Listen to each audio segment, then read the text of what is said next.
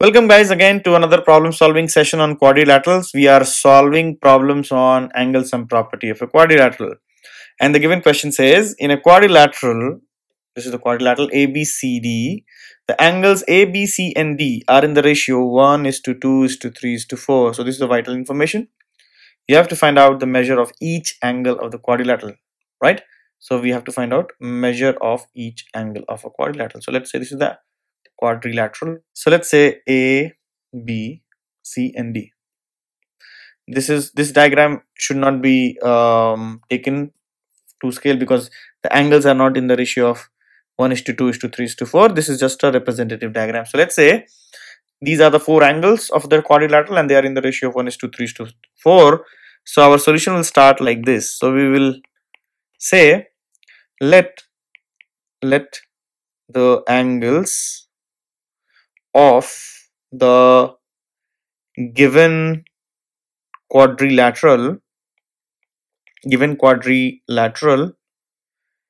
be x, 2x,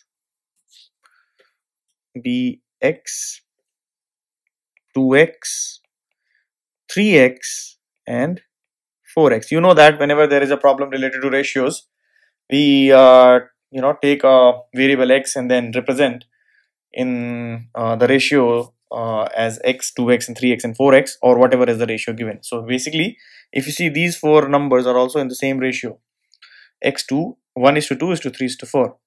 Now how do we find x? So we know another information, that sum of the four angles, that is x plus 2x plus 3x plus 4x, this is equal to 360 degrees, isn't it? This is why I have to write angle sum property of a quadrilateral. So I am re-emphasizing, you need to remember this and always keep this in your mind, that you have to use this particular property multiple number of times to solve problems on quadrilateral. So x plus 2x plus 3x plus 4x is 360 degrees. Now rest is simply algebra. So x plus 2x plus 3x plus 4x is nothing but 10x, and this is equal to 360 degrees. So dear friends, x is equal to 36 degrees, right? So x is now known, so we can find out the other angles. So hence the other angles would be, so the angles are x, 2x, 3x and 4x, that is 36 degrees, 72 degrees, 108 degrees and 144 degrees. So if you see, the angles are 72 degrees, that is 36 degrees, that is x, 72 degrees, that is 2x, 108 degrees, that is 3x, and 144 degrees, which is 4x. This is how we solve such problems.